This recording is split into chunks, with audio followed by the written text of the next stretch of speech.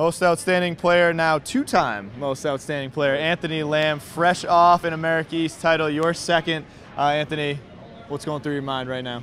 I'm just elated. I'm just very grateful for being in this situation and being on this team with these amazing fans and having an experience like this. Most people don't get to even taste something close to this, so I'm just grateful I'm in my spot. I'm sure you got a lot of questions about this already, but rematch this year of the title game. Last year, up and down season for you, you know, battling some injuries. This year, you're the player of the year. You guys come in here and just blow them out pretty much. I mean, it was a grind in the first half, but at the end of the day, you guys had that thing wrapped up in the second half. So what was kind of the difference in this game? We just had an attacking mindset this year. Coach Becker told us to go take the win, so that's what we went out and did. We're not going to leave it in anybody else's hands, not going to wait for a last-second shot to determine the game. We're just going to go out and take the game, and I feel like that's what we did today. Stuck it to them on defense and did what we had to do on offense, and that's how we came out on top.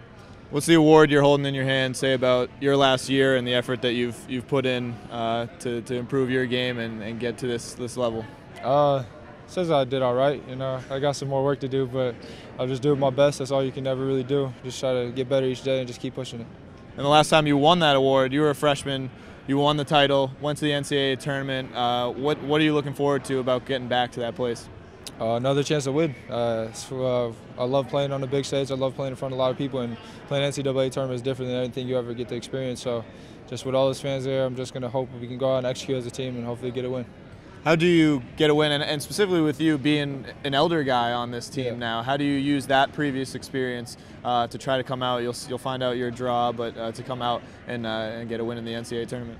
The biggest thing is just not letting it weigh on you too much. Just staying. It's not the end of the world. Whatever happens, it's not the end of the world. We're out there working, doing what we got to do. Just stick to our system, stick to what we do the whole year, basically, and hopefully that's enough. And what we've done every day, building up to this, is enough to get our win. All right, and lastly, Anthony, we saw you post-game with Coach Becker having a little fun with some selfies. What's your relationship like with Coach, and how crucial has he been in your career here? He's really everything. He's given me as many opportunities as I could ask for, and I'm just very grateful for picking this school. And I trusted Coach Becker when I came in and had my visits, and know that this is a guy I can follow and listen to, and he's pushed me in and he's made me grow, and he's helped me with everything outside of basketball too, and I'm just very grateful that I'm here and I'm with him under his leadership. All right, what's that bus ride, plane ride? We don't know where you're going. What's that going to be like heading to the big dance? It's gonna be lit. It's gonna be lit. Anthony Lamb, MOP, congrats, man. Thank you, appreciate it.